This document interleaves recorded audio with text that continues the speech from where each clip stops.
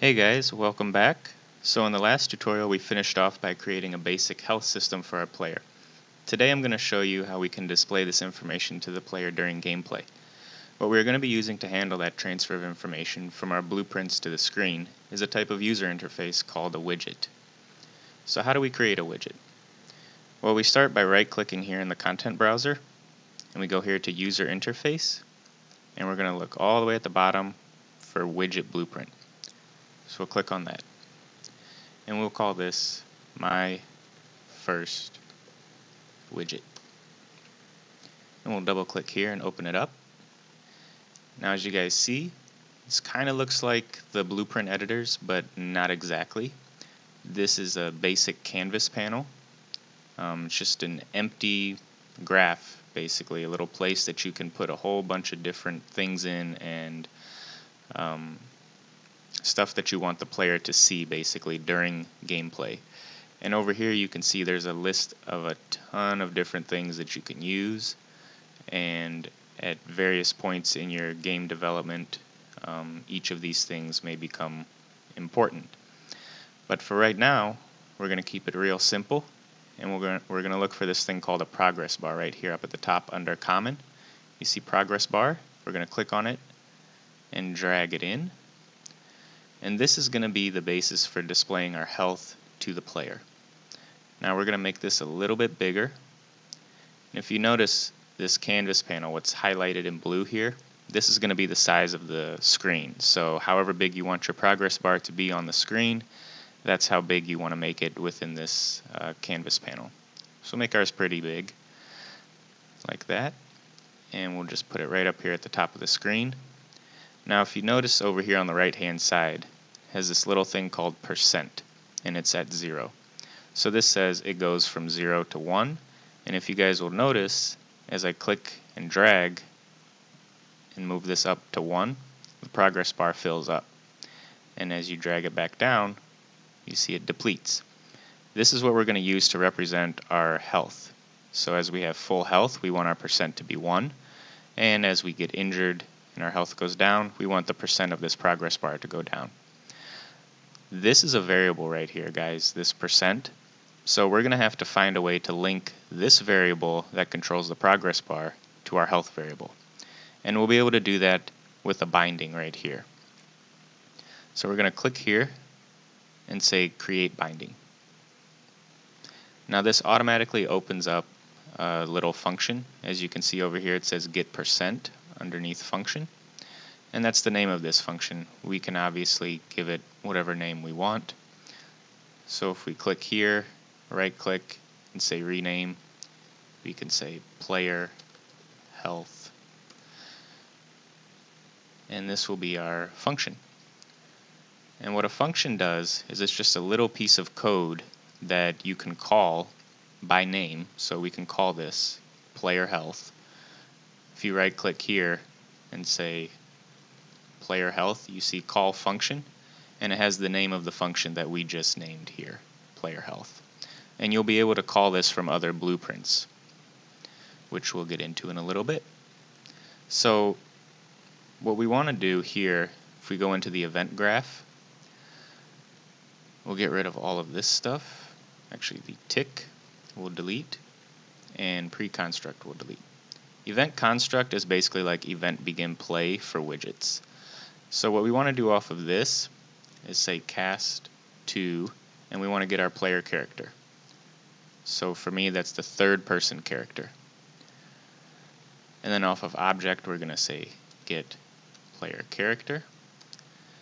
And this is going to get us a reference to our player character that's already built in.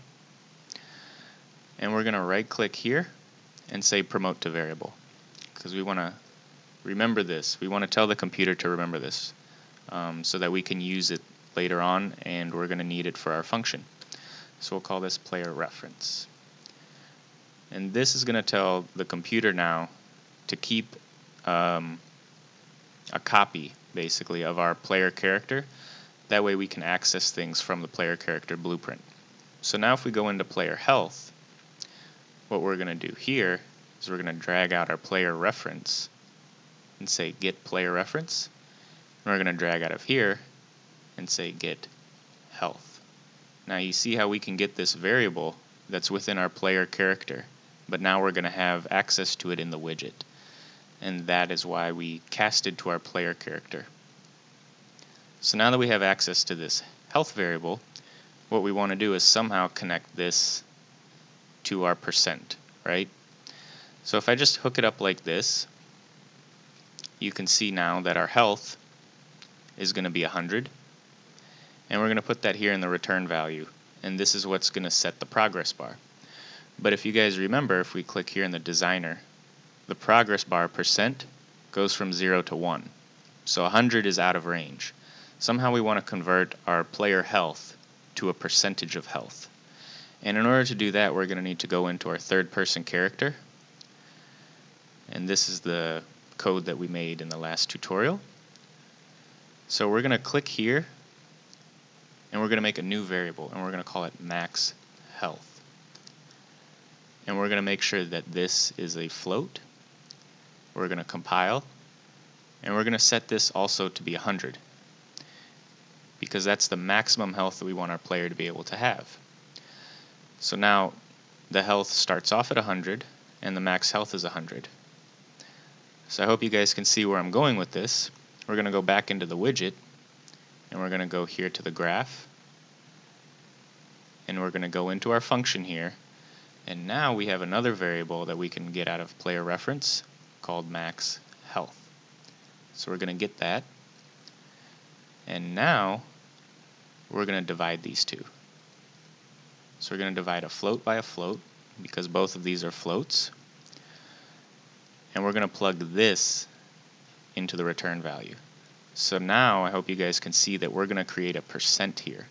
So as our health goes down, max health is going to stay at 100, and our health is going to go down. So when we divide health by max health, we're now going to have a percent, which will work really nicely with our progress bar. So come back here to the designer, and the one last thing I want to show you guys before we leave this area is this little star thing right here, this little asterisk. This is called an anchor, and an anchor works exactly like you would think, like real anchors do for ships. You put them down and they kind of keep the ship in the same spot so it doesn't float too far away. That's exactly what this is going to do. So you can anchor your items that you put onto this canvas panel if you don't want them to move around based on screen size. So obviously if you're playing on something like a mobile device versus a computer, the screen size is going to be bigger, and anchors are how you keep things centered where you want them. So we want our progress bar to be centered at the top and center, not top right. So I'm going to click this anchor right here, and you see how it moves the little asterisk, and now it's at the top center. And that's going to keep our progress bar the same distance from the top of our screen, no matter what size the screen is. Okay, so we're going to compile and we're going to save. Now, we need to go into our third person character, and we're going to right click here and say begin play. So when we begin play, just because we created this widget, right now the third person character doesn't know that the widget belongs to it, okay? So we actually have to link the widget to our character. And the way we're going to do that is right off of begin play, we're going to say create widget. And now we're going to look for our widget that we just made, my first widget.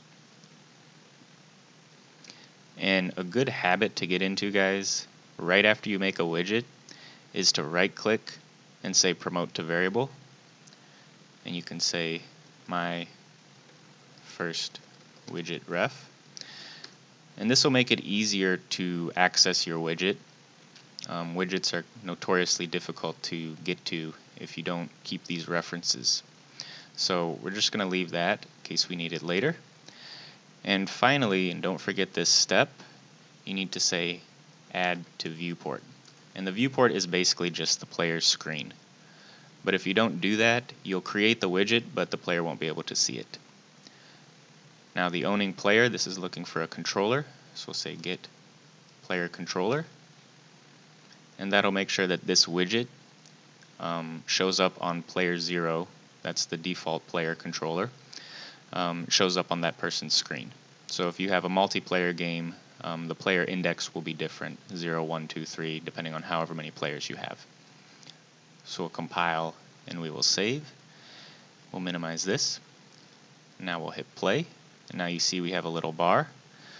And if I hit the F key, you see it says 90 over here, 80, 70, 60, and you see that our bar is depleting. That's because we've now linked our player health variable to this progress bar. And now when I hit it the final time and all of our health went away, it quit. Alright guys, so now we have made a player health, and we've been able to display that to the player so that they can see the interaction that health has with world objects or enemies or whatever during gameplay.